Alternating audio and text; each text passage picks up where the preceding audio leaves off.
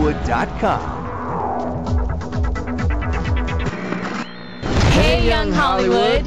Are you still on a high from the finale? I've been on a high for like the last 8 months. It's pretty exhausting. I don't think I could ever get a big head about it, especially with all these guys.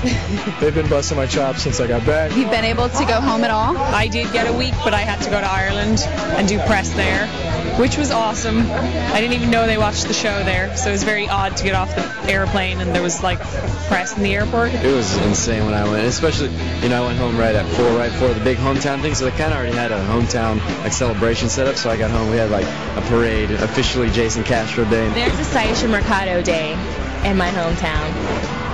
What are people's reactions to you when you're home or when you go out in public now? It's very scary. I get so overwhelmed. But when you go to airports and things like that, right, and people just stop you all the time, and they just shove phones in your faces and stuff, and that's why I'm wearing a disguise.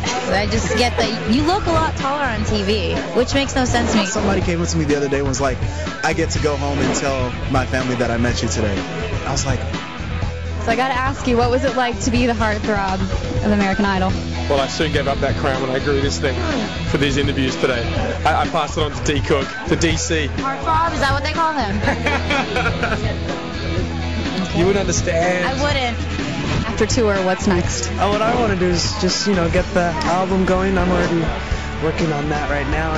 Cute, he's playing us all songs. He's like, do you like this? And they're all amazing. They're all great songs, so we're very excited about David's project. I'm working on a record, writing music and recording as we speak. We're going to be working on as many songs while I'm on the road, so as soon as I get off the road, it'll be too long until we have a single out. I'm just really focusing on writing some good music, so, I think if you have good songs, everything else falls into place. Last year at this time, did you think you would be going on a music tour? No. No.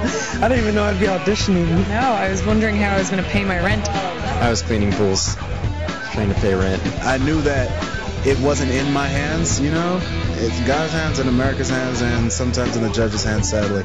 What advice do you have for future contestants? Honestly, I really, truly believe just be yourself. Don't go in there and try to, put on an act or try to impress the judges with the songs. You got to choose songs that really mean something to you each week. Learn how to sleep in 2-hour increments. Get as much sleep as possible, stay healthy, and don't get online and read the junk. Well, I would say be undeniable. That's what I was told, and I think that's really what you got to be. I learned that when you're confident in yourself, they see that. Stay true to yourself. That's, I think, my number one piece of advice. From a 4-time trier, 4-time, that's awesome. Don't give up. Yeah. Don't ever give up. Thank you guys so and much. Don't grow a mustache like Michael Johns.